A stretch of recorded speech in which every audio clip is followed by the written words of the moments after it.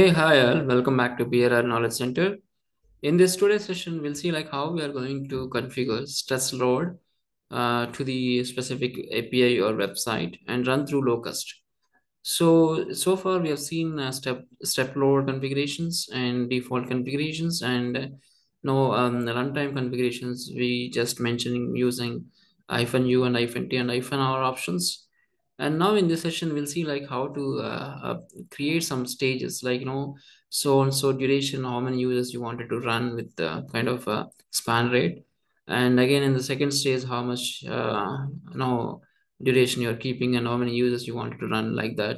We're going to create stages and run through Locust. So again, to run this, we have to use load test shape class, which is inbuilt of Locust. If the code is having load test shape class, then the Locust compiler will start executing from there, and it look for the configurations and it start executing a tick definition, and this tick procedure will get the required stuff after executing the stages, comparison and calculations, and then it will start executing your task set you are defining inside of your load test scripts. Okay, let me quickly open my Visual Studio Coder. I'm just opening here. I'm just going to create one more new class, new Python file, stressload.py. And if you look at earlier, we are just having it step load, which is configuring step time and step load and span rate and time limit. And based on that, it is landing and adding users based on the step time. So 20 times it is adding 10, 10, 10 till 100 users, 100 seconds. So basically 20 into 500. So 20 into 10 and 200 users are added here. It is like a spike kind of testing where it is adding based on interval you are mentioning it here. Step by step it is adding user count and putting some pressure on to your website to let know see how the server is behaving. But when it comes to stress load, it is keeping your configurations right till the mentioned duration instead of adding, and after that duration it is going to add other set of users. Okay. What happened? Stress. Sorry. This is step. Sorry. This is step load, and this is stress load. Okay. So to do that, what I'm going to do is I have some code here which is already available. I'm just copying that stuff. This is something I'm just keeping here. If you look at here, same stages, right? Stages shape, load test shape. So here we have a different configurations instead of step load and step time and runtime and runtime duration. Here we have stages.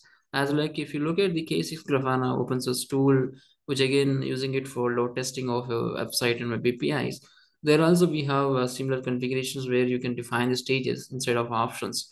Let no export options where you can mention the default configuration options there, creating stages like stage one, so how many users and the duration kind of span rate. Similar way here also this load test shape class is having stages. So I'm just creating a kind of array here. Duration is 10 seconds and use is 10 and span rate is 10. And again, duration is 50 and 50 user count span rate is 10. That means initially it will take 10 users and run till 10 seconds, right? And after that, it will take 50 users and run till, other 40 seconds. And again, it will take 100 users and it will run another 50 seconds. And it will take add another 30 users. That means other count will come here because by adding all this stuff, and it will run another 20 seconds here, and again another 10 users will get added and it will run the next 60 seconds, and so for again 20 seconds for one user. That means it is fixing some stages where first stage is 10 users for 10 seconds and 50 users for next 40 seconds, 100 users for next 50 seconds, and again 30 users for kind of next 20 seconds, like that. So again, tick is the default method inside of load test shape class, which is going to start executing before getting to your load test scripts execution process. And it will take all your defined stages through a loop here for loop, and it will compare the runtime comparison with the stage duration. And if it is less than, then it will tick, get the tick data from this configuration in the array, and it will return back to the load test scripts class. If it is not inside of this particular scenario and pattern, it will simply return none. Okay, so I think this is as usual same like load test scripts, right? A very initial class we're writing here, and we are just giving this to here, and this is load test scripts starter,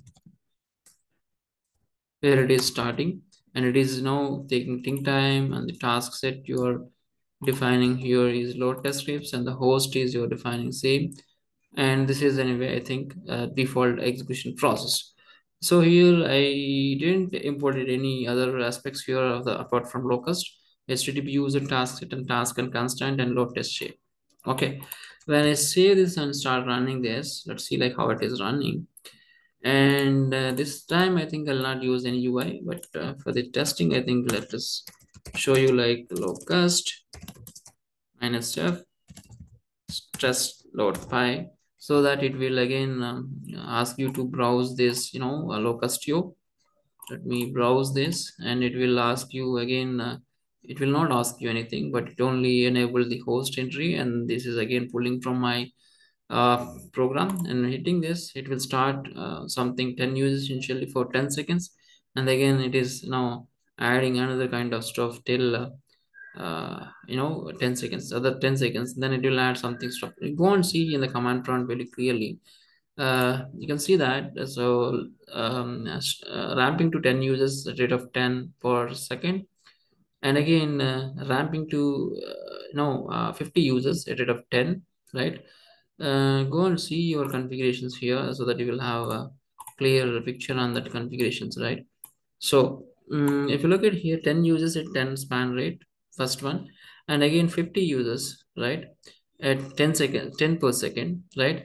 It will run next 50 seconds, right? So here 10 users run for 40 seconds or 10 seconds, and 50 users run for 50 seconds, and 100 users for 100 seconds, and 30 users for 120 seconds, and 10 users for 180 seconds.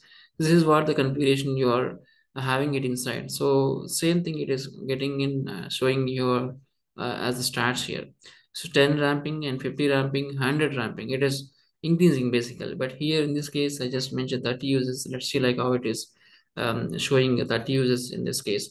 And I think you can go and see in the graph also, it is clearly show you how it is moving. So if you look at 9, 12, 50 something, right, it is 10 users, right? Gradually it is 10, 10, 10, right? 10, 10, I think it started here 30 because it is finished here 10, right? So we had just mentioned 10 seconds, right? So it just started increasing after 59, or because 50 and at the time of 60 that means 9 13, it started to 30 users, and then it started to 50, and then it started 50 till here, and again here it's changing user count, right?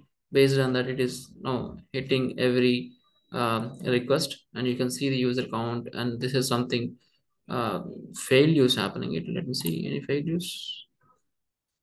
429 client, too many requests for URL. Okay, it seems configure different I know restrictions on my API, hence it is throwing this exception. I think let me go back here, and where is that launch settings? I think app settings mentioned every 5 seconds. I think till 5 seconds limit. I just mentioned 100. I shall give something fine. Let's see, like let us run through. Uh, Let me go back to my Locust and close this. Okay, this time I think what we'll do is we'll not run through UI. So we'll run from here itself. Okay, and see like how it is running. I'm just giving stress load here, headless, and see how it is ramping up. So is that my dashboard? Yeah, now you can see here ramping 10 users for 10 seconds, so you definitely having 10 10, and again 50 users for 10 seconds, again it is running 50 seconds, other 50 seconds, and again 100 users for 100 seconds, and 30 users for couple of other 120 seconds. Then let's see that. It's coming 100 users. So that means it will hit 100 times to the locations API. So we have to wait till that time. So that's how it is. So I think this time we are not seeing any failure here. Almost all are 0 0 because we configured to 500 users. 500 request it is supporting within 5 seconds. 50 users at rate of 10 per second. Per second it is adding 10. Okay. So 50 and 250 request here. Okay. Going on. I think almost 200. Let me kill this. So 100 users at rate of 10 seconds. Again, I'm killing here. That okay. So this is something it is running. I think we have to configure based on that because it is going to take long time. So to we have to wait it for.